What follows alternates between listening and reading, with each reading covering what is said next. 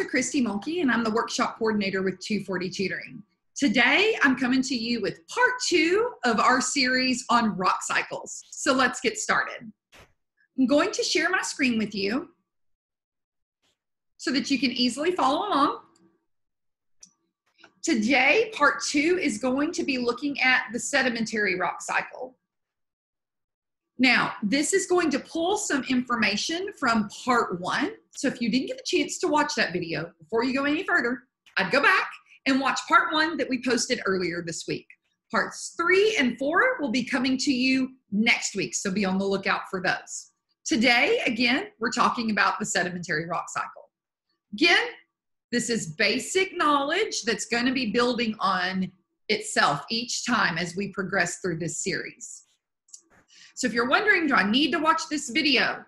I want you to look at this table and see if your test is on here. So you will see some of this content appears on both elementary and middle school tests that have science content on them. So this table will help you figure out, do I need to keep watching this video?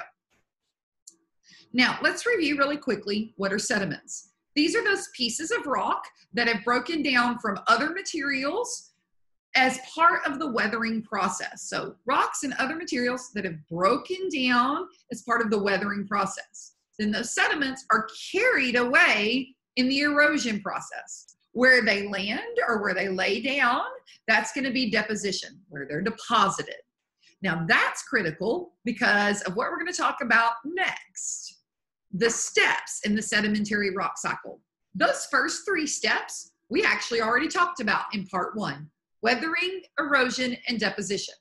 Now, once those sediments are deposited, we can start with steps 4 and 5. Now, over time, the weight of the top layers starts to create pressure on the lower layers. That's called compaction as they get closer and closer together. That pressure over time starts to cement all those little pieces of sediment together. That's called cementation. Those 2 steps together, 4 and 5, compaction and cementation, are referred to as lithification. Now we can describe this actually in much more technical terms and in a more in-depth way, but for the sake of the elementary and middle school science content, this should be sufficient for what you need to know. Now, key points to remember about the sedimentary rock cycle.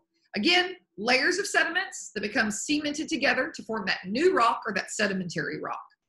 They're formed at or near the Earth's surface. All right, so right there at the Earth's crust. Metamorphic and igneous are formed much deeper. So these are the ones formed at or near the Earth's crust.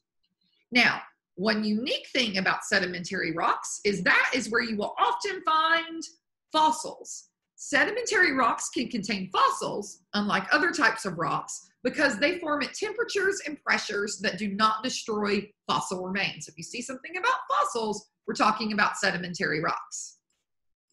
Now, their appearance. Sometimes you can see visible layers. Sometimes you can see visible little pieces all in the rock.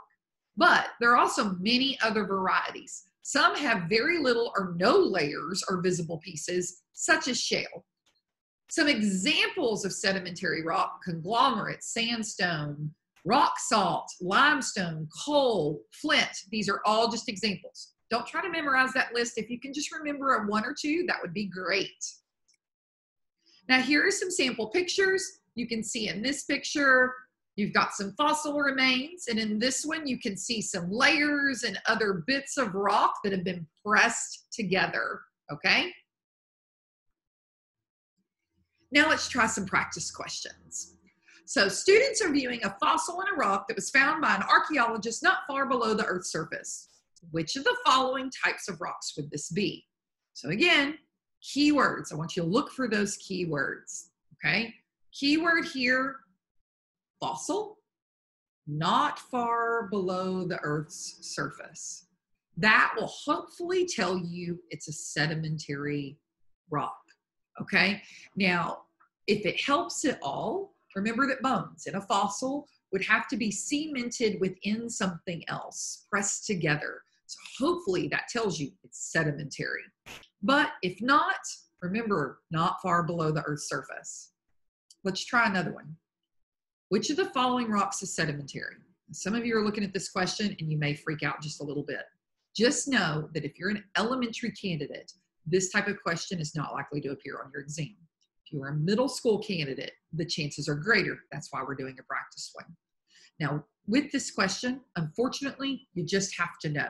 There's no real strategy. There's no process of elimination. So if you know, great, answer it, move on. If you don't know, take your best guess and move on. Don't linger. Staring at it isn't going to magically make it appear in your mind. Now, if you want to know, pumice is an igneous rock that's formed near a volcano. Granite is an igneous rock that is formed when magma cools slowly deep in the earth. And marble is a metamorphic rock that is formed deep under the earth's surface. Limestone is your sedimentary rock here. Limestone, if it helps, is usually formed in your warm marine waters near the surface. So if you can remember that's where limestone comes from, that might help you answer this question. Now, I hope this has helped you understand the sedimentary rock cycle and that you will join us for parts 3 and 4 of this series.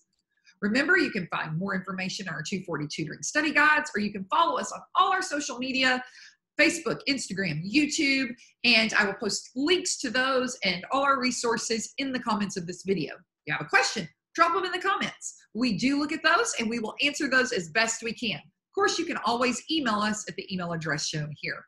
Now, I hope to see you again for part 3. And again, this is Dr. Christy Mulkey with 240 Tutoring. Thank you.